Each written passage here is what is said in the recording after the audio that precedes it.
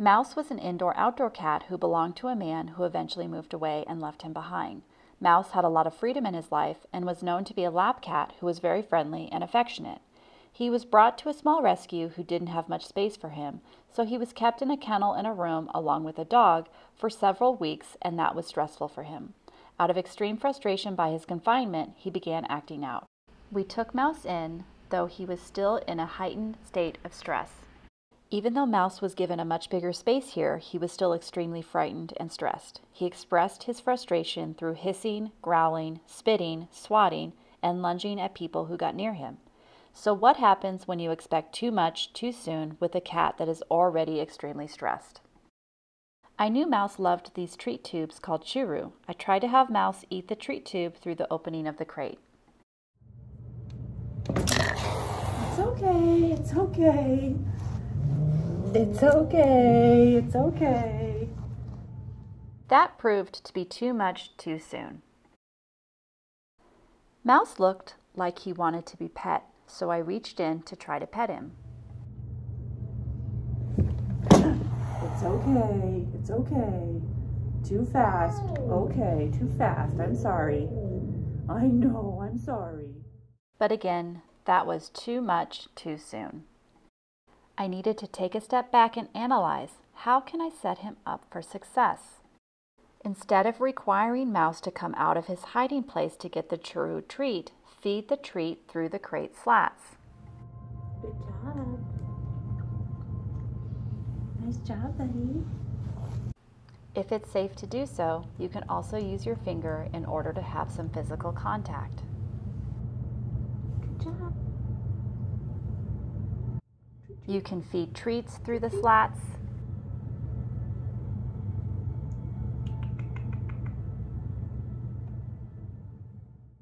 And also engage in play through the slats, enabling Mouse to interact with you in a way that he feels safe and comfortable. Sorry you're here.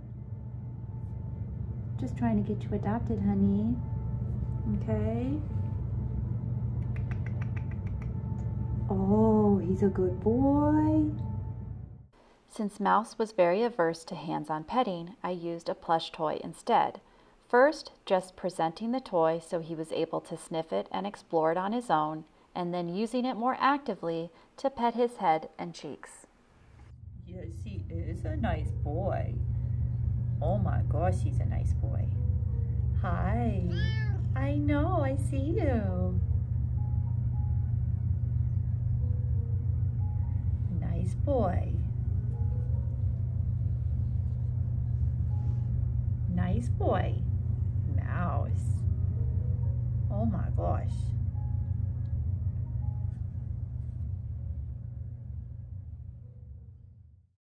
So what does an approximately 20-minute socialization session from beginning to end with Mouse exactly look like?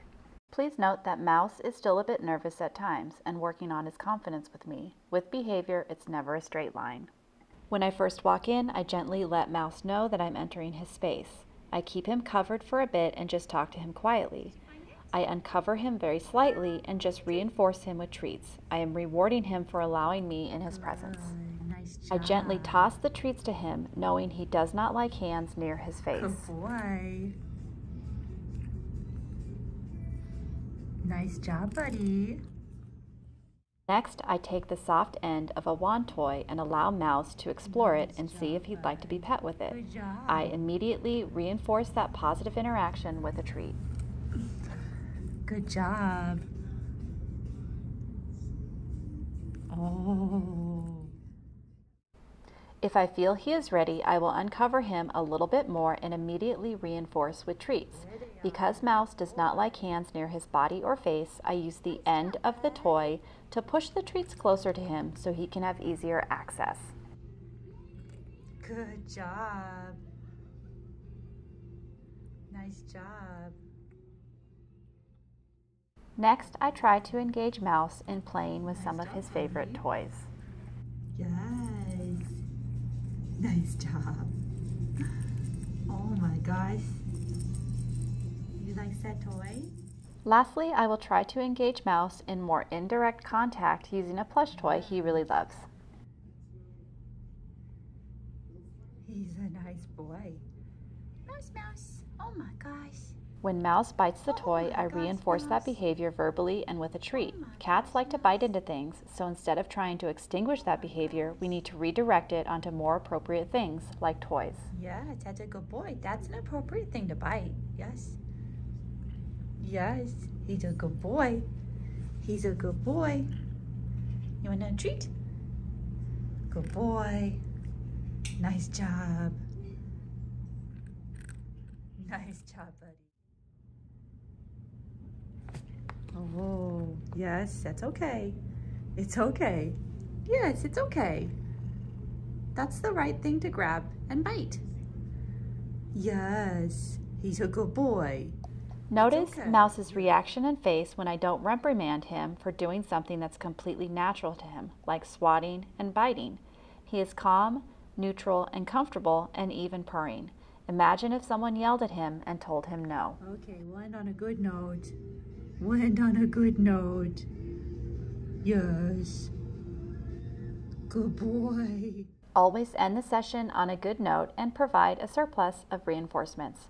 For Mouse, it's a pile of treats that he can eat while covered up.